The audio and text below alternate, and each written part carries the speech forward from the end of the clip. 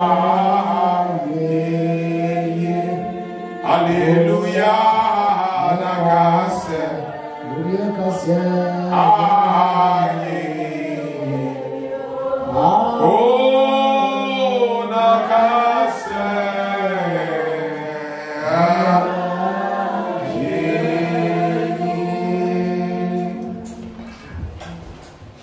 As every head is bowed, we acknowledge the fact that, Lord, we have come to you and not to any other person. We acknowledge your presence in our midst. We pray that, Lord, you will have your own way. Amen. Our brother leading the prayer said, no one comes to the Lord, have an encounter with God and goes back the same. Amen.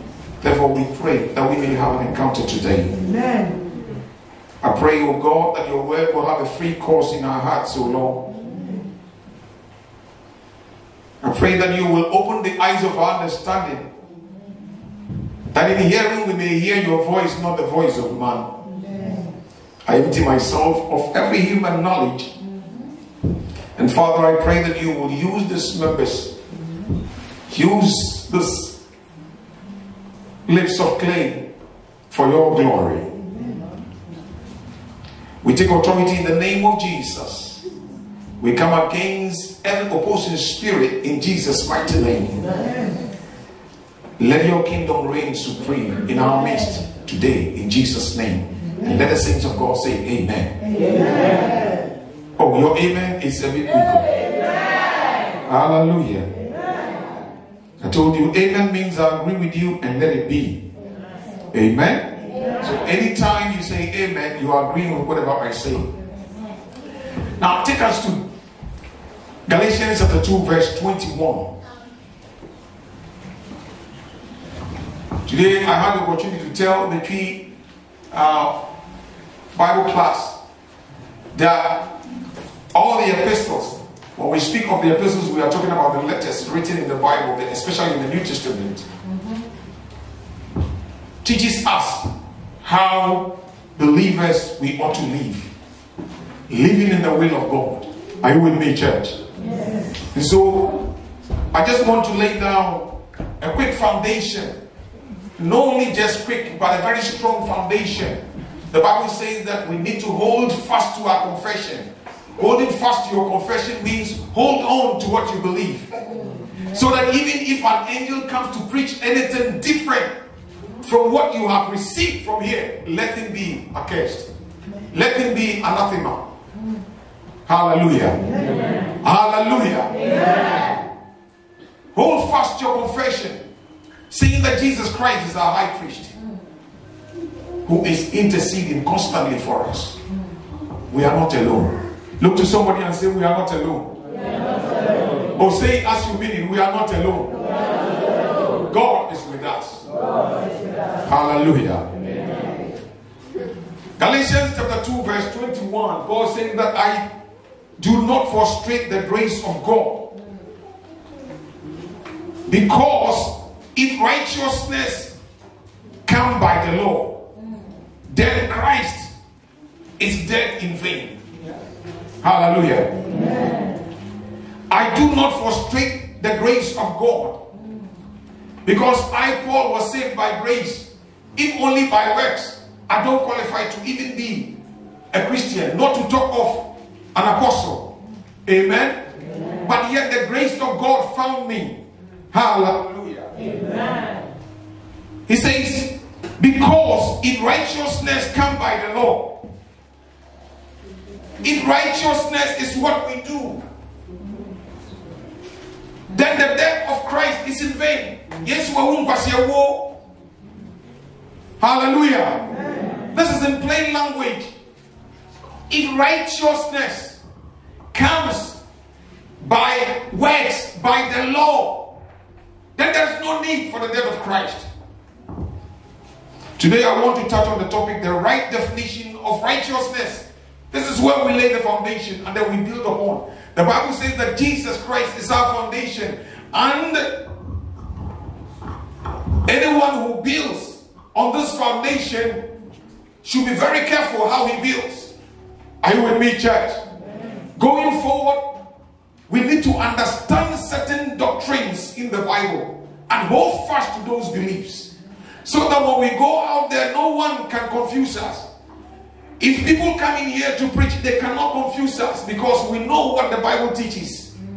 Hallelujah. I say hallelujah. It's very, very important that we study to show ourselves approved of God, workmen and women rightly dividing the word of truth, knowing what was law and what was grace, or what is grace now. Are you with me, church? Amen. Amen. The right definition of righteousness. We need to understand that we don't gain righteousness by what we do. What did I say? We don't gain righteousness by what we do. No. Hallelujah. Amen. The Bible says that our righteousness is like a filthy rag. The filthy rag is, let me explain how it is, how Isaiah puts it. The filthy rag is the rag, not the rag in your home that you use in cleaning. Are you with me, church?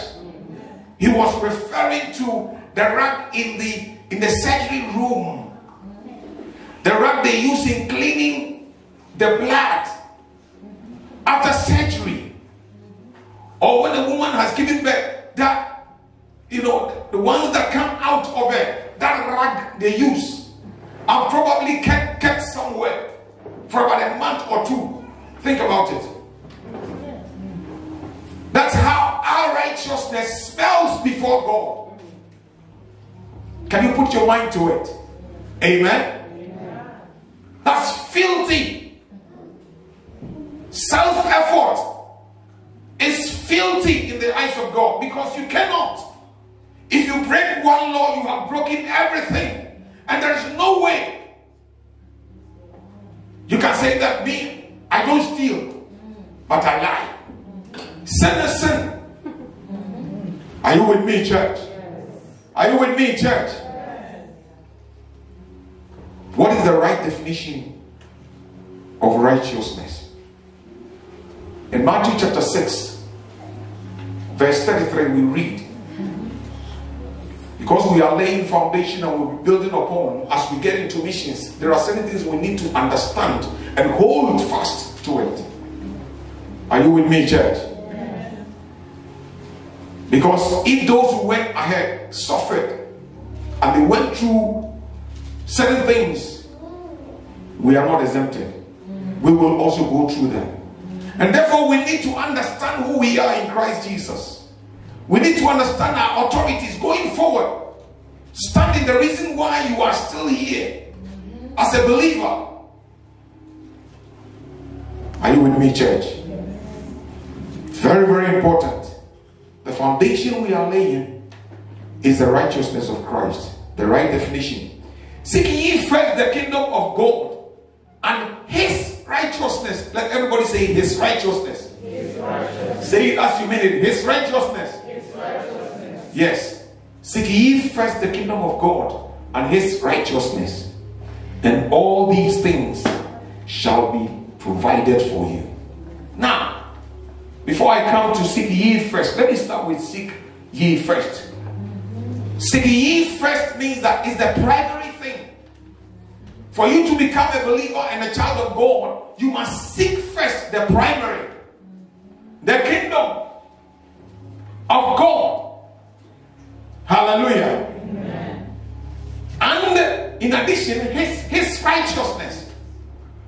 So, first means first. First simply means first. The primary. That is the first step. The kingdom of God. And we try to explain what the kingdom of God is. And we found out that the kingdom of God is not a place that we go to. Amen? Amen. So even when Jesus Christ said that the kingdom of God has come, repent. Amen? Amen. He was referring to himself. The kingdom of God is the rule of God in the heart of man. So when the disciples asked him, Lord, teach us how to pray, he said, when you stand to pray, say, our Father in heaven, thy kingdom come. The rule of God in the hearts of men. That is the kingdom of God. Are you with me, church? Amen. The kingdom of God, what is it and what is not? Paul says that the kingdom of God is not meat or drink. Amen? Amen. The kingdom of God is not meat or drink.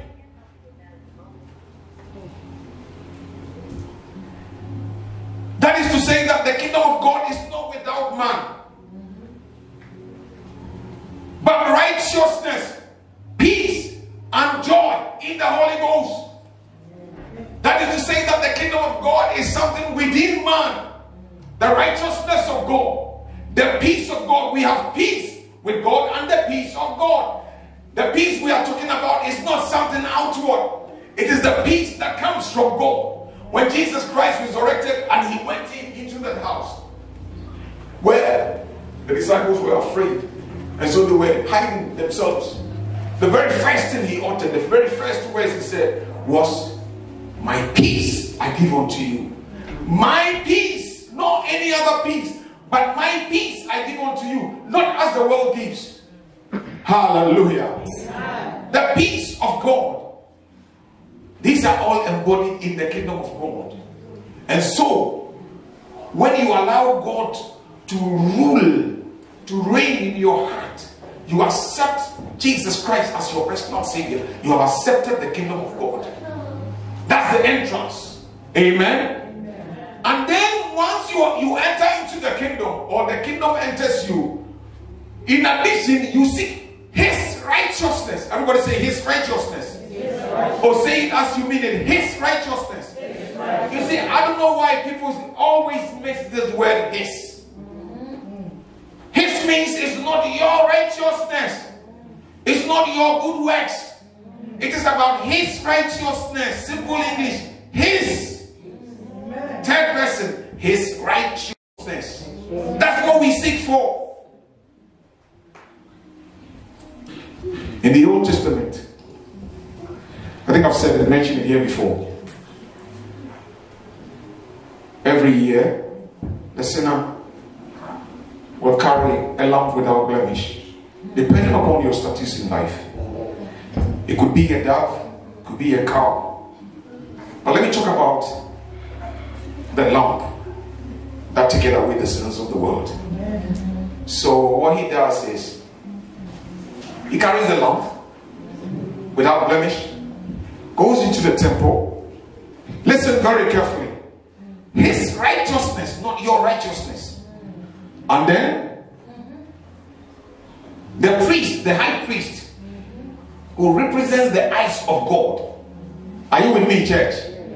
Will examine the lamb or the offering that me and you or the sinner has brought. Amen? If God comes to you and all your sins go into that animal and you go scot-free, and the animal is killed. Do you get the picture of Christ? Amen? And the animal is killed in your place. The righteousness of the animal becomes your righteousness. So once you know that it's not about your righteousness, when you go out there and you want to talk to somebody who already knows you. When I was in secondary school, I used to smoke cigarettes. I used to smoke Indian hemp. Believe me, I used to do all that. Those who knew me when I was growing up, they just look at me. Sometimes there's somebody I don't even know. He meets me, looks at my face, and says, "Hey, I go very bad, yo." And I'm like, I've not done anything to this person. How? Yes, why do they say things like that? And in fact, I was bad. Everybody that has not the Son of God in him is a child of the devil. You are not the chosen generation. You are condemned already. But once you believe in Christ and you step over from darkness to light, even if you fall, Even if you commit sin, you fall in Christ. That's a picture of the ark. Noah's ark. Listen carefully. When the ark was moving and the waves were coming, some of the animals who couldn't hold on, they fell in the ark. They didn't fall outside the ark. Are you with me, church? This salvation message is powerful. Once you have crossed over, you have crossed over. No wonder we jump and we praise God. Okay? So now, it is about his righteousness.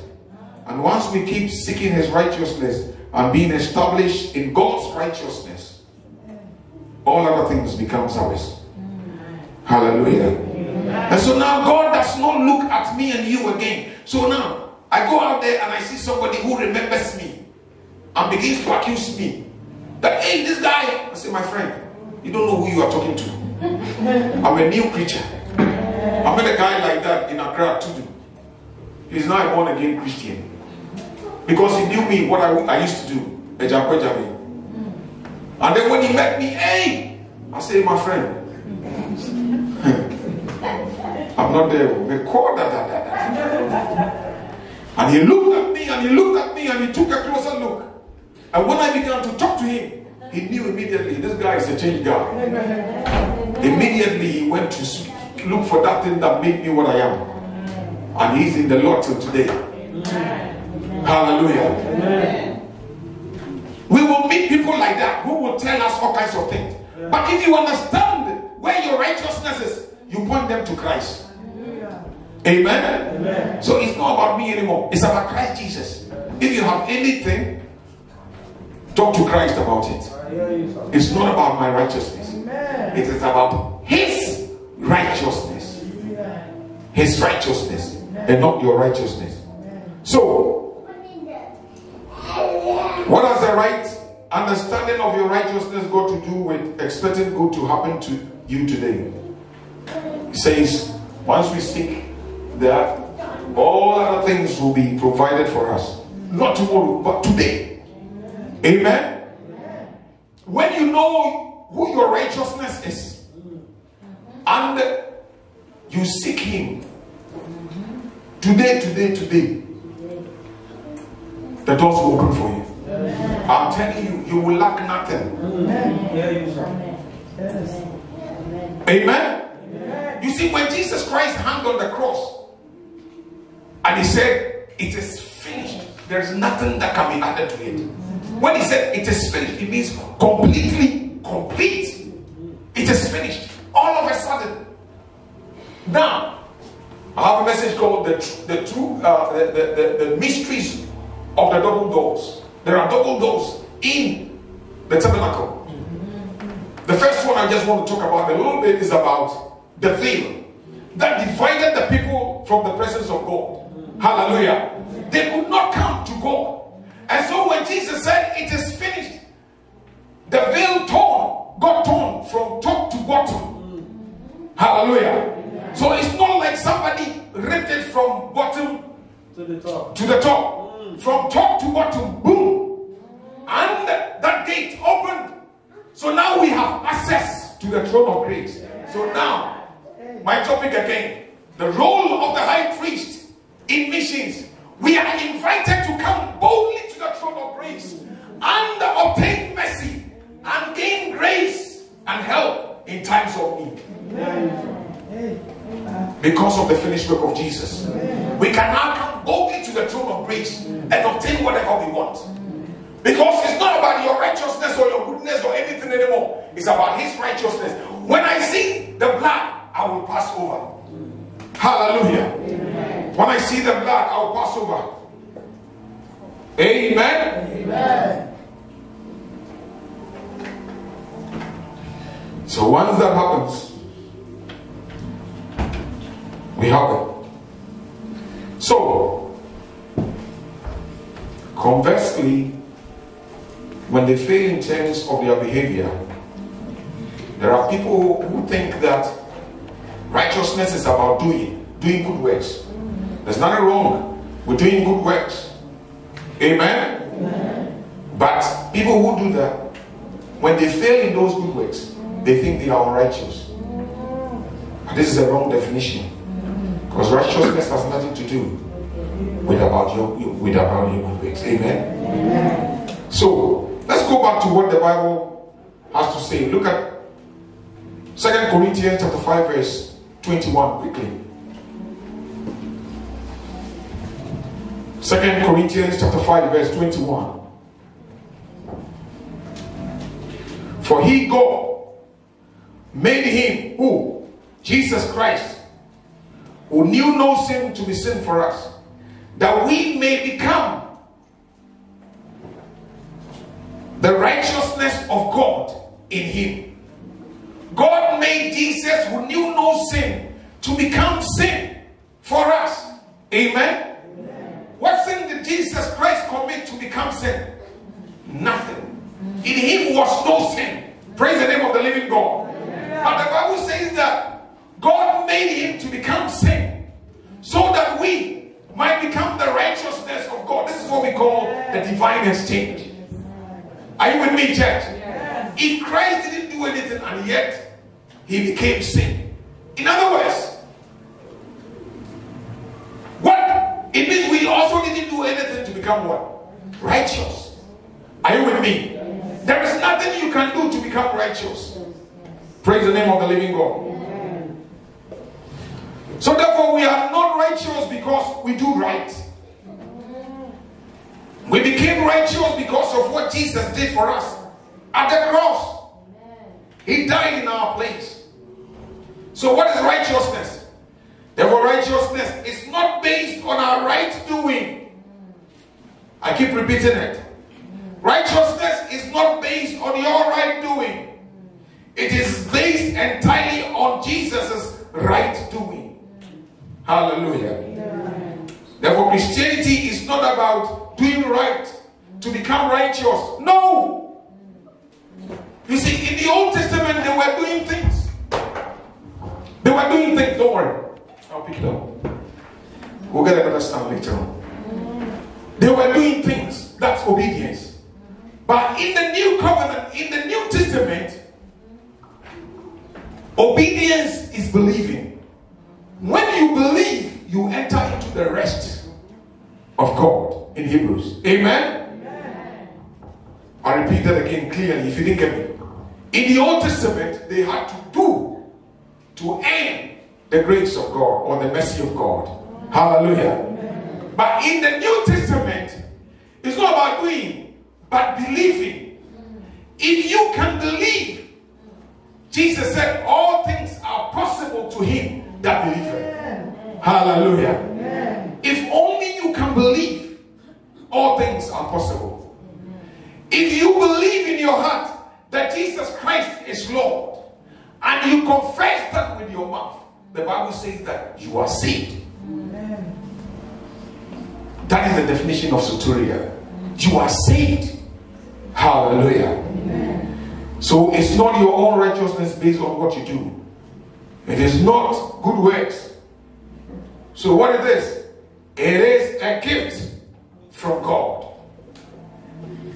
Amen? Amen. In fact, righteousness is a person. His name is Jesus. Amen. In Jeremiah, the Bible tells us that, and his name shall be called the Lord our righteousness. Jehovah Tikenu.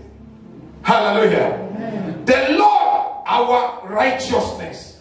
Amen? Amen. So righteousness is not something we do, but righteousness is a person, and his name is Jesus. Can I have an amen? Amen. 1 Corinthians chapter 1 verse 30.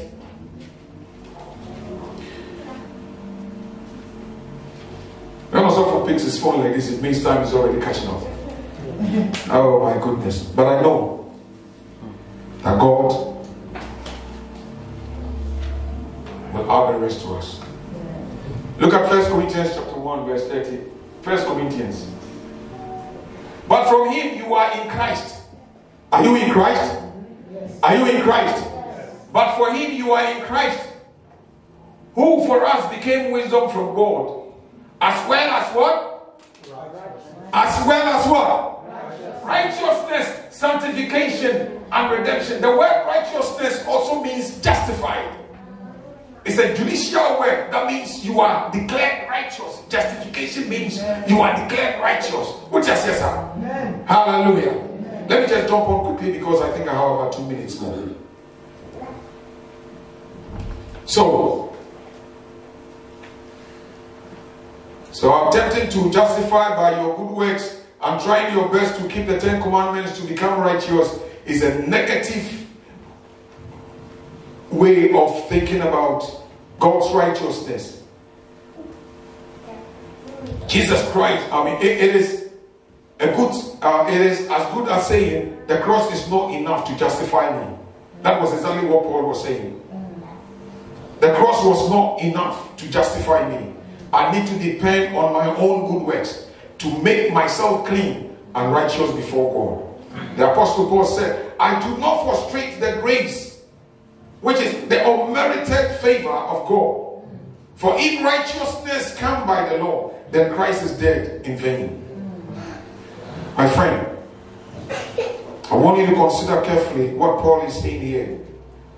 He is effectively saying that if you are depending on your own good works, you're doing your own ability to keep perfectly the law, which is the 10 commandments, to become righteous, then Jesus died for nothing. That's what in vain means, for nothing.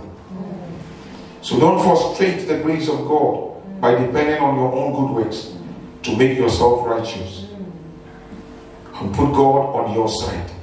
Hallelujah. Amen. Jesus' sacrifice is more than enough to justify you. When he said it is finished, it was finished, and nothing can be added to it. Amen. And when you know that you are justified, when you know that you are righteous, you can be confident enough. Amen. You can be confident in the grace of God, knowing that God is on your side. You can expect good things to happen to you today. Hallelujah. Amen. Because if God is on your side, who can be against you? Amen. If God is on your side, I like a key proverb that says that, say, who no walk on. Add it to it. Say, why who no walk on? Now who back home? Now when you mean back home out, there ain't nothing. Eh? Exactly. That's why we need to humble ourselves under the mighty hand of God, so that he will exalt us in due time, casting all our cares upon him, for he cares for us. May the Lord lift up his countenance over you. May he bless you, make his face shine upon you and your family, and grant you his shalom peace. Amen.